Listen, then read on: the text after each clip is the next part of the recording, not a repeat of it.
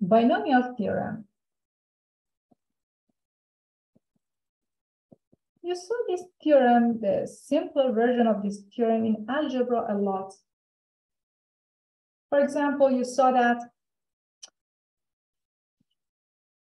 x plus y to the second power is x squared plus 2xy plus y squared. Or x plus y to the third power, x plus y to the fourth power, and so on. So these are smaller versions, shorter versions of binomial theorem. Binomial theorem says, given any real numbers a and b,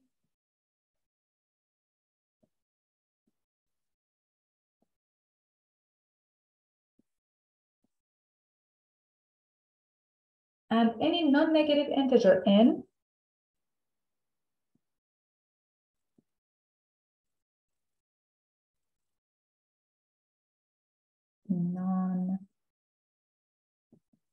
non-negative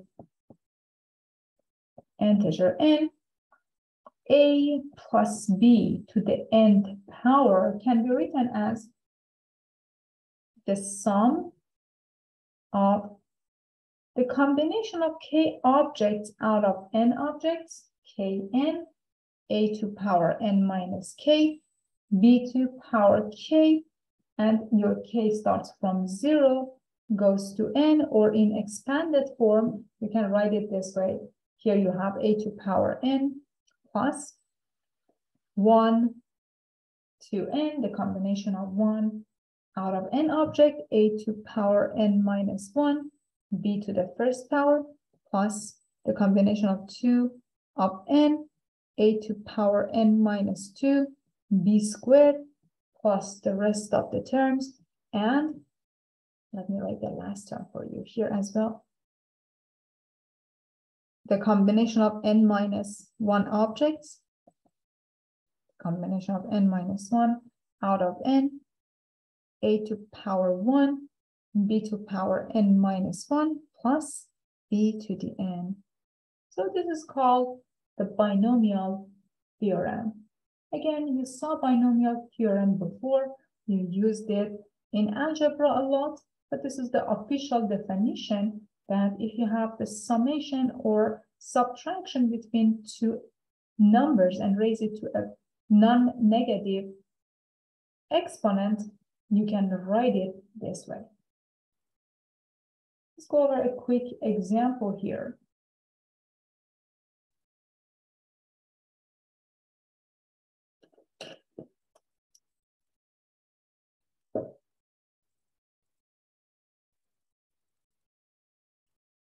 This example says, show that 2 to power n can be written as the combination of 0 of n plus the combination of 1 out of n plus the rest of the terms, the middle terms, the combination of n out of n. Okay, very good. So we want to use the binomial theorem. We're going to show that 2 to power n can be written as the sum of these combinations. But how? Note that 2 is 1 plus 1. Okay, so 2 to power n can be written as 1 plus 1 to power n. So if you just follow the binomial formula, a is 1, b is also 1.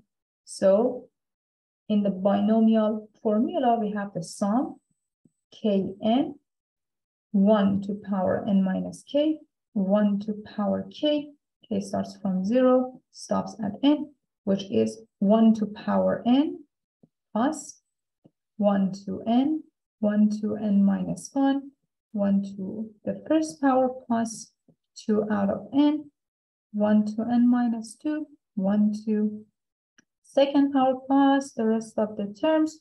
And here you have, just move this a little bit here, plus n minus 1 out of n, 1 to the first, 1 to n minus 1, plus 1 to n, or in this case, you have just n out of n, 1 to power n. So the very first combination is 0 out of n. So here you have 0n. So 1 to any exponent is just 1, 0 to n, 1 out of n, 2n, 2 to n, okay, 2n, and then the rest of the terms, n minus 1 to n, plus n out of n combination. So we just showed that 2 to power n can be written as the sum of the combinations using the binomial theorem.